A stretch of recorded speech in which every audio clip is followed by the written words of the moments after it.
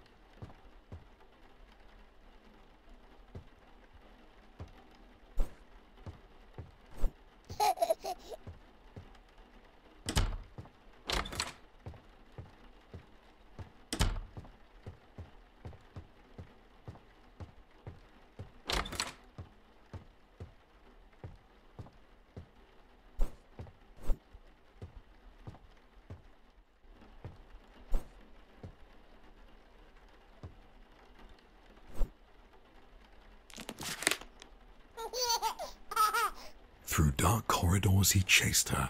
Hop, hop, hop. A relentless, futile flight. Hop, hop, hop. Round and round inside the palace, in and out of space and sight. Hop, hop, hop. The prince, he couldn't catch her. His heart was filled with wrath.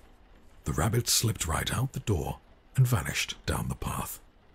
The prince cried out, "I need new friends, more, now, another." "I'll bring you some, don't worry now," replied his loving, caring mother.